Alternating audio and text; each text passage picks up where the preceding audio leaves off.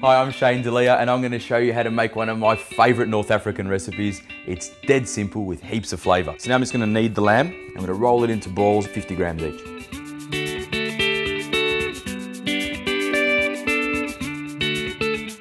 The tomatoes I'm using are Ardmona diced tomatoes, and these are great because they're vine ripened and really sweet, homegrown produce that I get to bring home and show my kids what food's all about. Add the lamb kafta and the fregola, some pomegranates, some pine nuts, chopped parsley, and a good squeeze of lemon.